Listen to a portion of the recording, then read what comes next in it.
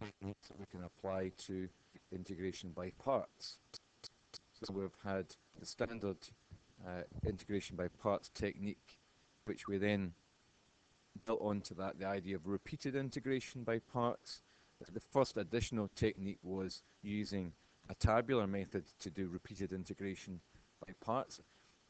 Nice little additional technique here is using integration by parts to integrate functions which otherwise we couldn't integrate. In other words, we're not actually integrating a product of terms, we are actually just integrating a single term.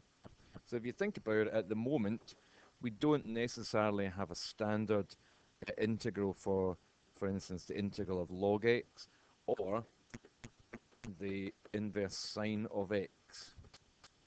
So these are two expressions or functions that we don't yet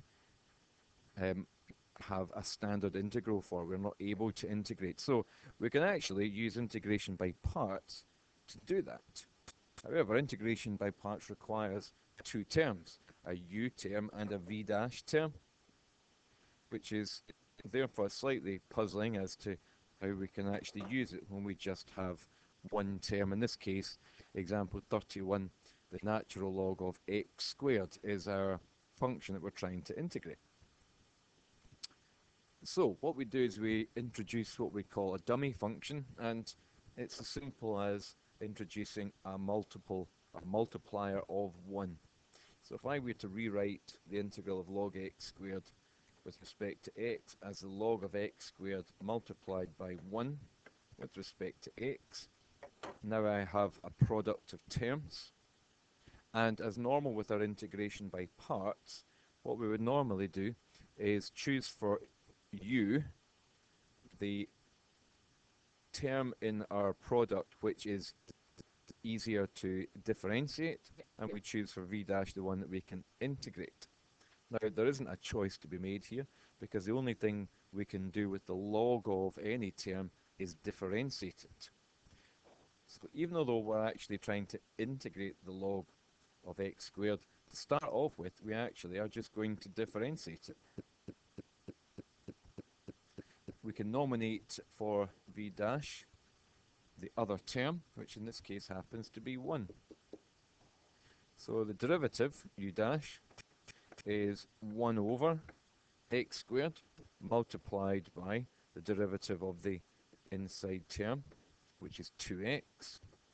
So we end up with 2x over x squared, and that simplifies to 2 over x.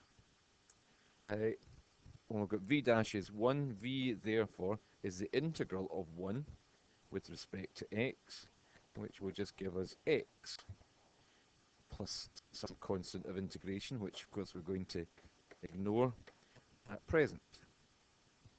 So we've integrated v dash to give us the function v, we've differentiated u to give us the function u dash.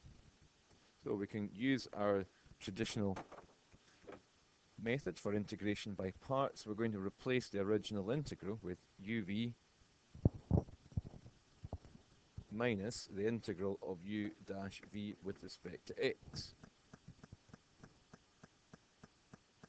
And we can substitute in u and v. So u is the log of x squared multiplied by v, which is x, minus the integral of u dash, which is 2 over x, multiplied by v, which is x.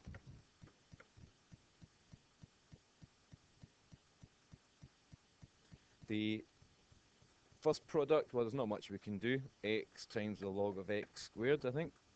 And we can simplify this integral. The x's cancel out, and we're just left with the integral of 2 with respect to x,